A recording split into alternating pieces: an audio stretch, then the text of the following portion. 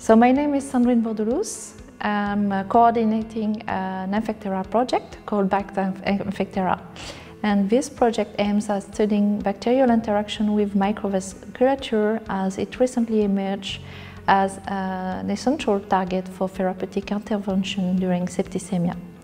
So when there is infection in the bloodstream, there is severe inflammation and coagulation pathways leading to a severe endothelial dysfunction and multiple organ failure.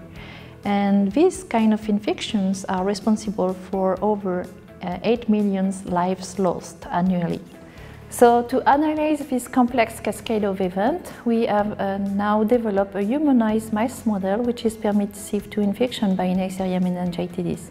So this bacterium, also known as Meningococcus, is responsible for septicemia, and once it adheres to human vessels, it provokes endothelial dysfunction, leading in the worst cases to severe necrotic purpuric lesions.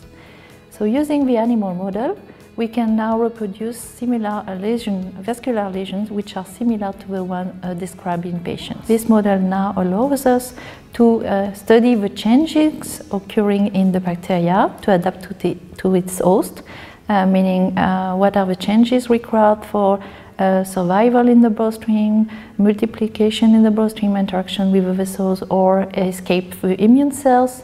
And we can also now study what are the main changes occurring in the host.